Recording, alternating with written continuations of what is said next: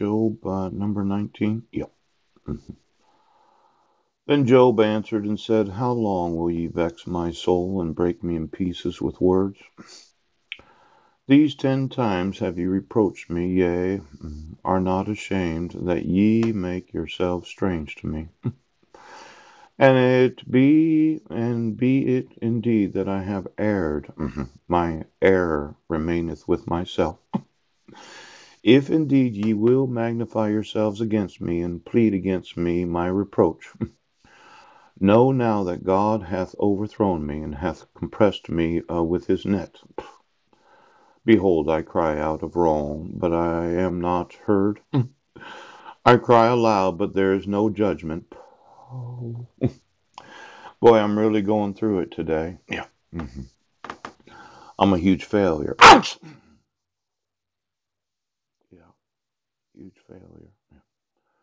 You have vexed my soul, victory, I, ex-wife. Ouch! Ooh. The vexing of the soul of American citizens because federal employees decided to arrange for the kidnapping of my 5 sons. Now, as I mentioned, yes, there are federal employees that are not taking seriously the felony, yes, of kidnapping and child abduction. And I think that Heidi had Homeland Security arrange for the abduction of my 5 sons, yes, and had them kidnapped under the false allegation of domestic violence and child abuse. Now, let's say you're in the employment of the federal government, and you decided, well, we're just going to vex his soul. We're going to be victorious. Big V. Yeah. In the eye of the X. Uh-oh. See, we were married for 10 years. Heidi was given a promise of a large amount of money to make Oprah shows. Yes. She kidnapped and abducted my 5 sons. Yes. And Homeland Security facilitated the kidnapping. They were complicit in, yes, in principles of the kidnapping of my sons.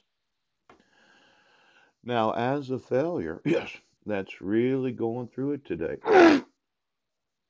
I am going to want to know how it was arranged that you could get 7 plane tickets, Jessica Lee Hodges, yes, on 4th of July weekend from the United States territory of Guam, approximately 5 to 7 days before departure, yes, and why it was that you called the police the morning of the allegation.